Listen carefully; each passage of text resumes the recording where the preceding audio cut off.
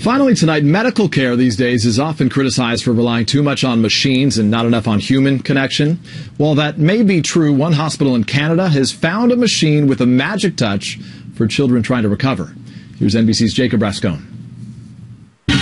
They call him Super Cooper, a 5-year-old with boundless energy. Hospitalized 2 weeks ago after a lawnmower accident took his foot.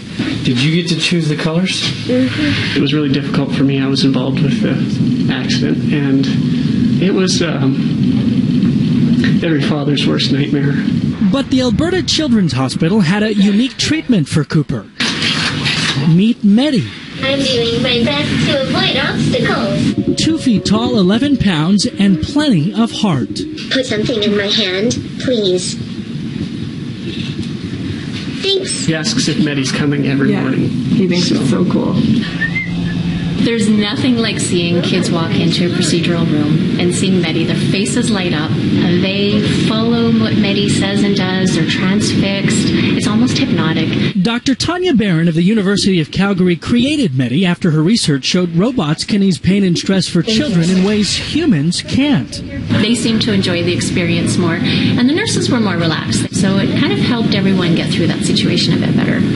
10-year-old Aiden Sosa's routine injections for severe asthma are now almost fun. He does something like a Tai Chi or something to distract me. Does it work? Yeah, it does. What's interesting about MEDi is that he's always... My name is MEDi. Guess what? What? I'm a robot. Oh, okay. I'm here with you so you feel better. I feel much better. Thanks, MEDi. We know from some studies that kids are actually more likely to follow instructions from a robot than they are even from adults. Can he go to the family room with us? Cooper talks to him like he's a person. He actually thinks, you're my best friend. Let's hang out. So he's going, come on, let's go. Let's go for a walk. We're lucky that he's been able to experience, for sure. With MEDi in his life, Cooper is actually looking forward to what's next. Anxious to get his robot foot. Yeah, he's excited for that.